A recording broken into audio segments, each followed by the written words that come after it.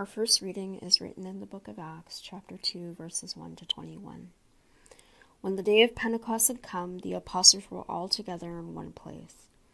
And suddenly from heaven there came a sound like a rush of a violent wind, and it filled the entire house where they were sitting. Divided tongues as of fire appeared among them, and a tongue rested on each of them. All of them were filled with the Holy Spirit, and began to speak in other languages, as the Spirit gave them ability. Now there were devout Jews from every nation under heaven living in Jerusalem.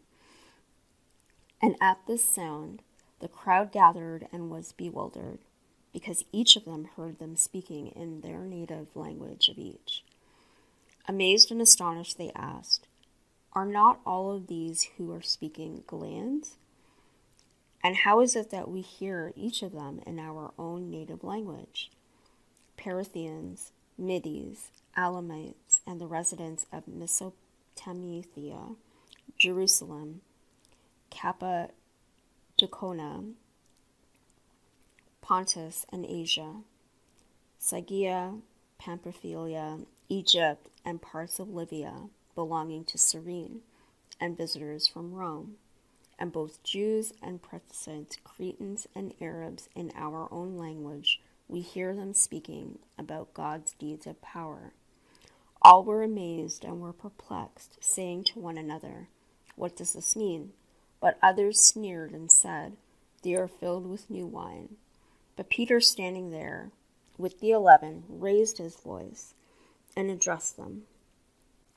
"Men of Judea, and all who live in Jerusalem, let this be known to you, and listen to what I say. Indeed, these are not drunk as you suppose, for it is only 9 o'clock in the morning. No, it is what was spoken through the prophet Joel. In the last days it will be, God declares, that I will pour out my Spirit upon all flesh, and your son and your daughter shall prophesy. And your young men shall see visions, and your old men shall dream dreams, even upon my slaves, both men and women. In those days I will pour out my Spirit, and they shall prophesy. And I will show portents in heaven above, and signs on the earth below, blood and fire and smoky mist. And the sun shall turn to darkness, and the moon to blood, before the coming of the Lord's great and glorious day. Then everyone who calls on the name of the Lord shall be saved."